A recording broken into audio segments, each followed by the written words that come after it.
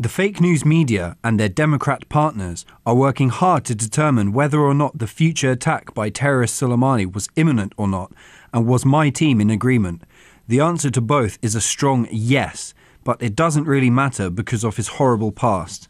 We have Trump speaking up on social media and saying that it doesn't really matter whether or not Qassem Soleimani actually represented a threat to Americans because he was a bad fellow who had a bad past. Since Qassem Soleimani was killed by the United States has been emphasizing that Qassem Soleimani was bad, that he represented an imminent threat to the United States. We killed Soleimani, the #1 terrorist in the world by every account.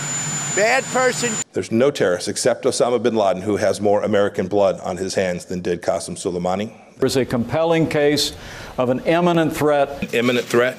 Soleimani was plotting imminent and sinister attacks on American diplomats and military personnel. Ever since the killing, many, both in the United States and around the world, have questioned whether it was the right thing to do. Many saw it as a hugely unnecessary escalation with the Islamic Republic of Iran, a completely unjustified killing of a top general of a foreign country. The Trump administration insists that American lives were in danger. They have large-scale attacks planned for other embassies, and if those were planned, why can't we reveal that to the American people? Wouldn't that help your case? I can reveal that I believe it would have been 4 embassies. However, even Trump's own Secretary of Defense, Mark Esper, doesn't exactly buy that. Well, the president didn't say there was a tangible, he didn't cite a specific piece of evidence. What he said is he believed. Are you saying there wasn't one? I didn't see one with regard to 4 embassies. Pretty dramatic statement from the American leader, essentially saying that it doesn't matter if American lives were in the balance, it was justified to kill the top general of a foreign country.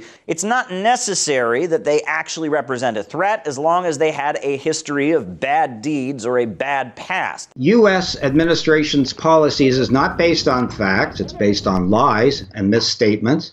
And it's not based on the international rule of law. It's based on 2 other things. One is the view that the U.S. is an exceptional country, that it is above international law. It doesn't have to pay attention to the rules. And it's also based on the false notion that the U.S. is the only superpower in a unipolar world. U.S. administrations still act as if they are the cops of the world, they are the bullies on the block, and they can take whatever actions that they feel are appropriate for them, irrespective of international law.